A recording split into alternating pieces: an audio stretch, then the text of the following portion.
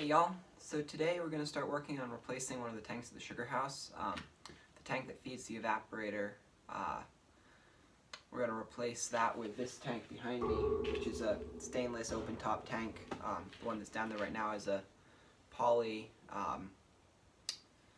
fully enclosed tank.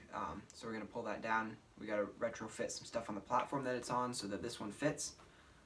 We'll get this one up here. Probably we won't get it all the way up today, but we'll get it started today. I'm going to have to build a roof over this one too. Really the reason we're switching it out is that this one's easier to clean. It's metal, it's open, everything's smooth inside, so it's really easy to get in there and wash out. It fully drains, it drains out the bottom. I don't know if you can see down here, but the drain is actually in the bottom. We're looking at the bottom of the tank right now. As opposed to the one that I have down there right now, it drains out the side, so there's always a little bit of sap left in it. So we're going to start working on that today. Got to get the tractor and go pull the other tank down. But the first step after we get that tank down is to build a new top to the platform that it's on, because that tank's raised so it feeds the evaporator. So we need to measure the size of this tank. Got a tape measure here, so we'll measure the size of this tank so we can go down there and figure out what size we're going to need to make that platform. So this tank, the base of this tank is, let's see, just over 4 foot 2 inches, about 4 foot 2 1/4 inches by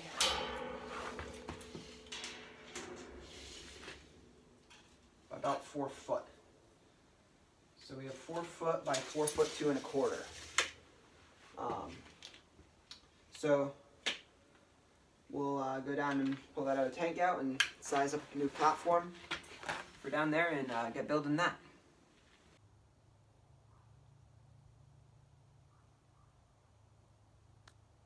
So this is the tank we're going to be replacing today. This is a 250-gallon poly tank. We're going to pull off and put the 200-gallon stainless tank up. So I just measured the platform. So this is the platform that it's sitting on. And the platform's long enough this direction, but it's about 6 inches too short this direction. So we'll just need to extend it a little bit. We'll probably pull the platform away from the building a little bit, and then so we have equal distance on both sides, so we're extending it. But for now, we got to get this pipe disconnected from the tank so that we can lift it off with the tractor. I'll pull all the other pipes down. We'll lift it off. We'll get that free, and then we can move this platform out away from the building a little bit. Yeah, that should work. Just to give you a little more context, we're in the Sugarhouse here. Everything's sort of in a state of halfway being cleaned. But to just give you a little more context, the tank is behind this wall here.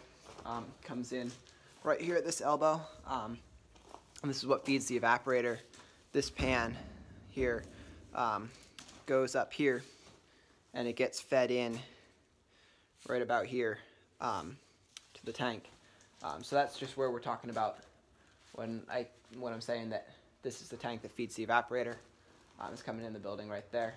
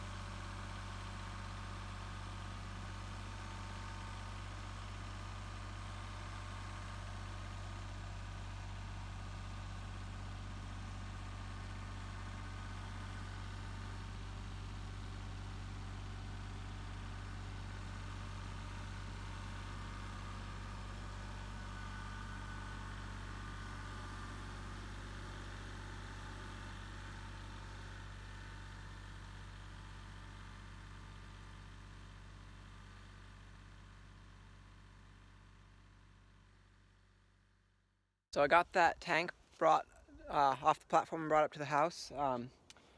So now we gotta pull it. We gotta have to pull this platform away a little bit so that the new tank will fit on it, and we're gonna need to raise it up a little bit because this pipe here, needs to be about here. So I have some blocking in the wheelbarrow that we'll use to do that, and re-level it a little bit away from the building because this is the distance that's too short. So this is the distance we're going to make wider with these 2x6s here. These are 4-foot 2x6s.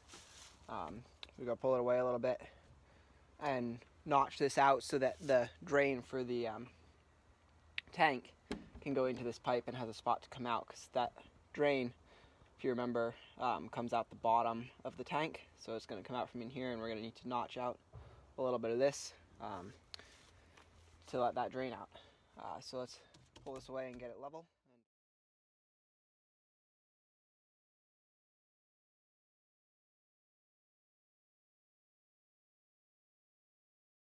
Well, the camera didn't really work for half of that, but I got the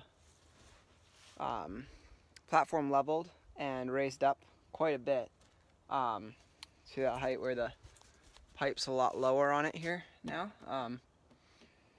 And this will be raised up another 2 inches, so that should be good. And it's not secured to the building yet. I'll secure it to the building before I put the top on, so that, because right now it's pretty wobbly. And this is sort of temporary blocking. Hopefully at some point we'll be able to put this up on cement blocks, but we don't have any cement blocks right now. So in the interest of getting this done, I'm just using some temporary wood blocking. It's a little bit wobbly, but I'll screw it to the building and then it won't be. So I'll do that, and then we'll get the top on here. So here you can see I got the notch cut for the drain. So the valve and elbow coming out of the bottom of the tank will sit right in here and connect to this pipe. Might have to make that a little longer, actually. So I just got to go now and screw the rest of the deck plates on here. These aren't screwed on yet, but I got to screw these on, and then these ones go across behind the notch. And yeah, so that'll complete the deck, and then we got to go build a roof.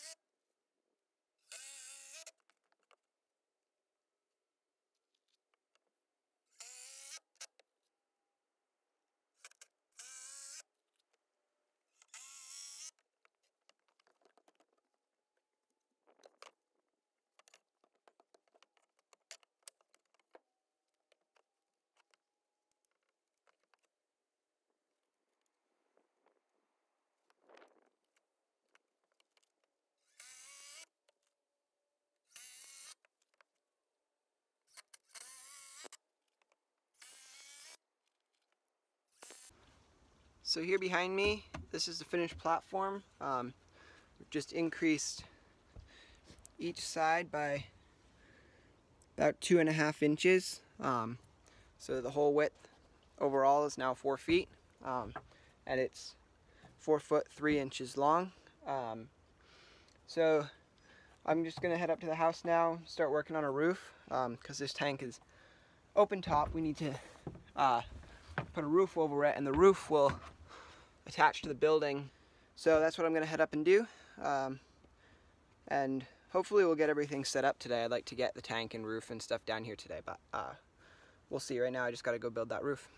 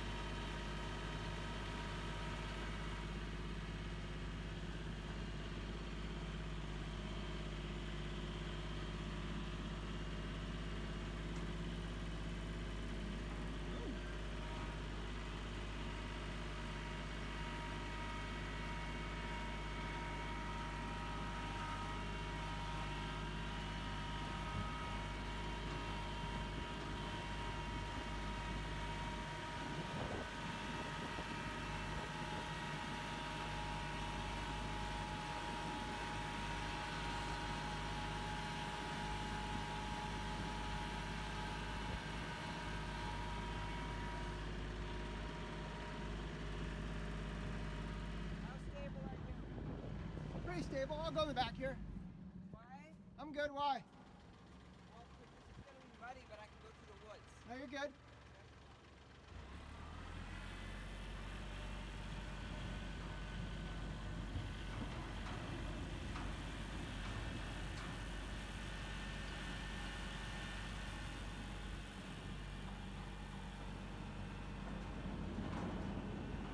Lower the front. Lower the front. Keep going.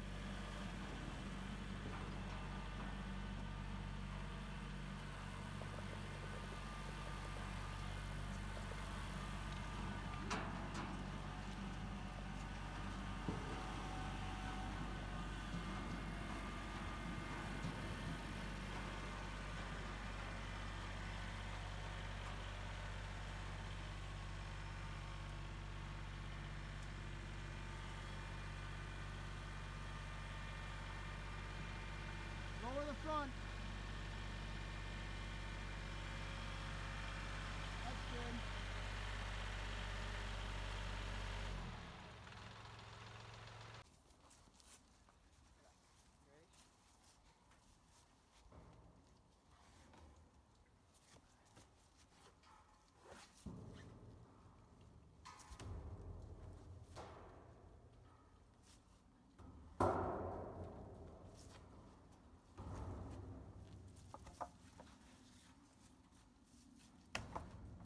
Hold on, we're on this roof here.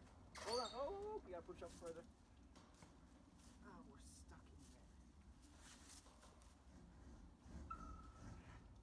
Yeah, because you can't sit down. Okay, we gotta slide up.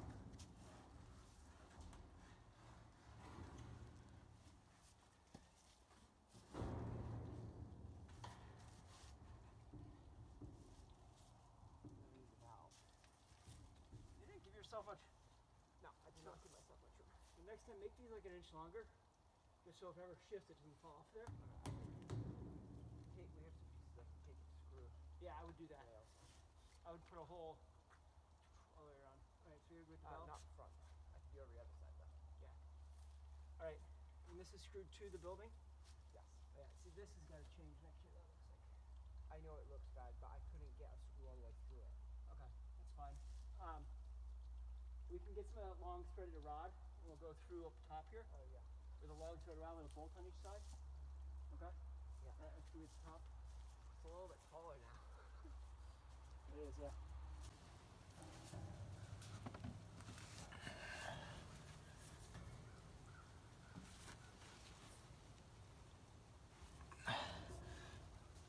Like that? Straighten her out. Okay. Now I gotta slide it back in there. All right, Makail, you did it. We got it all up there. Let's show our viewers what we did and what you did. Yeah, so you saw the video at the beginning with the other tank up here. So to sort of sum it all up, we raised the platform up a little bit, about 6 or 8 inches, so that the pipe, this pipe that feeds the evaporator, would be at the right height for the valve for the new tank. Then we made the platform a little bit wider because this tank is wider than the old one. We got a notch cut out here for the valve to drain out the bottom of the tank. We built the roof for the top of the tank, and that rests on the top of the tank. There's doors on both sides to access, and there's a ladder on the other side. So now really I just got to get the roof screwed on and get some latches for my doors. We're just going to screw the roof to the building so that's secure, and finish plumbing everything up. Yeah, but I think that came out really well. I'm really pleased with that. Definitely step up in our maple sugaring production. Much easier to clean than the poly tank we had. So when we're trying to clean that in the middle of the winter, it'll be easier to clean this one out.